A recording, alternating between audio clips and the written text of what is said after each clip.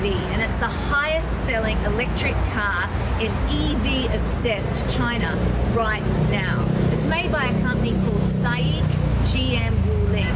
The reason it's so popular is it's really affordable. The car starts at less than $5,000 US. It's pretty basic and has a top speed of just 62 miles an hour. 还好，挺好玩的，和玩具一样。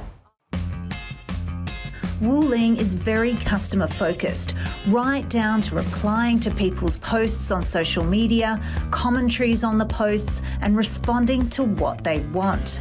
When drivers said they wanted to be able to customize these cars, they responded to that.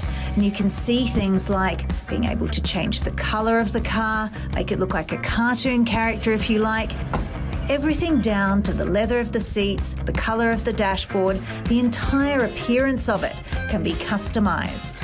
说它的自主改装性也比较大，像我们装的这个星空顶就非常漂亮嘛。我们可能小女生也对这种比较有一些喜好，就是会有想进行个性化的改装。您是这个 Pokemon 的粉丝吗？我儿子是。几岁的孩子啊7岁。 But what really appeals to people is that their size makes them a good city runabout vehicle.